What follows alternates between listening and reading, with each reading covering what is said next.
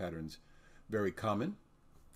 And so where we start today is with a hexagon, and we have a dimension A, that's the dimension from flat to flat. We have dimension B, that's the dimension in between the hex patterns, whether you're doing in this direction or that direction. And we have the fact that the side of the hexagon is 30 degrees or 60 degrees, depending on your frame of reference. So once we've established A and B, we now know that the distance between this center and this center is this hypotenuse distance right here. That's A plus B, because you've got half of A, you've got B, you've got half of A. And so C equals A plus B times the cosine of 30. And D equals A plus B times the sine of 30. Then we also know that the distance between this point right here and this point right here is D times 2. So once we know all of that, we can now create a model, and we can just manipulate that model with the different parameters that we type in.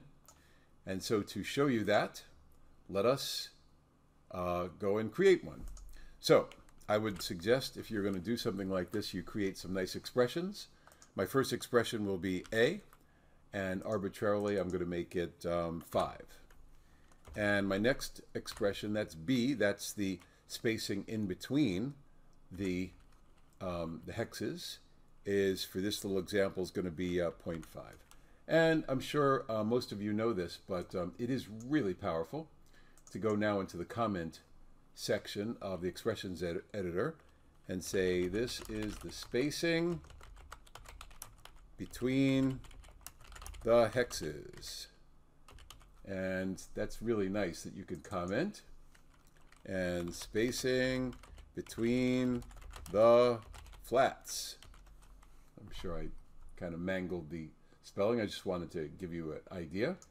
Okay, so next thing I want to do is the spacing in between the centers, the spacing in the horizontal direction. So I'm going to make a new expression and call it C.